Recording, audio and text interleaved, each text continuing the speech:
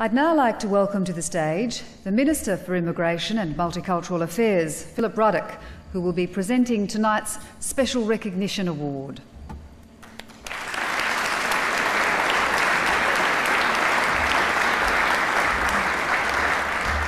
Well, thank you very much, Mary, and if I can acknowledge my parliamentary colleague and also Don Argus, and commend particularly the National Bank for supporting these magnificent awards. The awards recognise, of course, outstanding contributions that have been made by migrants to business in Australia.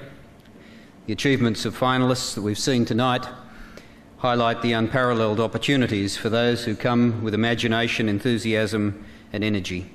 Our cultural diversity is, of course, the strength of this nation. Migrants can strive to achieve at any level. It's particularly engaging for me that tonight, amongst your finalists, is the parent of one of my parliamentary colleagues, Teresa Gambaro. And it's obvious that migrants can achieve at any level in this great country of ours. I'm delighted to offer my congratulations to those who have succeeded so well.